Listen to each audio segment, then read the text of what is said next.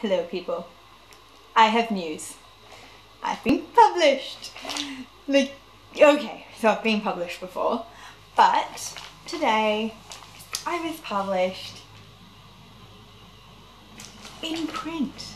Physical print, not digital print, not online, lost amongst the masses, but in the local newspaper. Here it is. There's my name.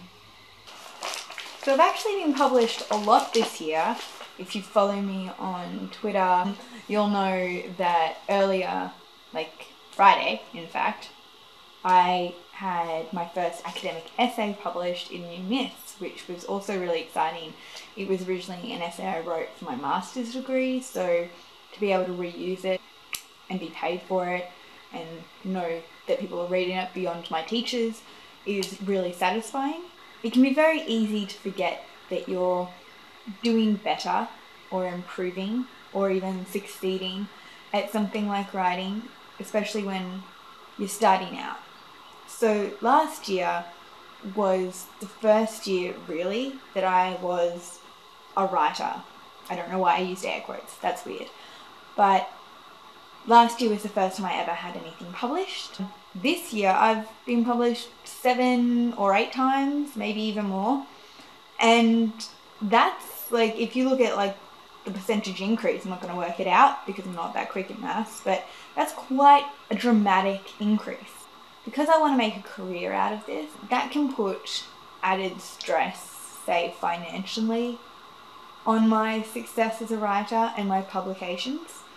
So it can very easily feel like I'm not doing well, I'm not working hard enough, I'm not achieving enough, that I'm failing. Even though I'm being published, which I sometimes doubted would ever happen, I sometimes feel like I'm failing.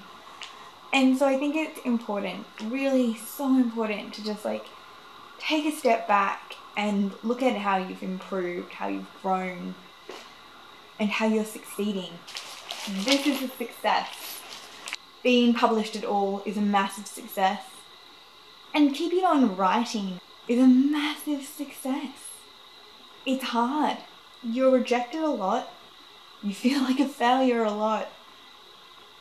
And you still have to pay the bills somehow. So making time to write and keeping on doing it is a win.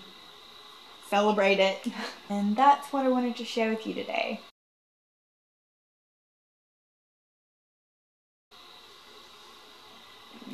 Yeah. Sorry, that was really, really creepy and unnecessary.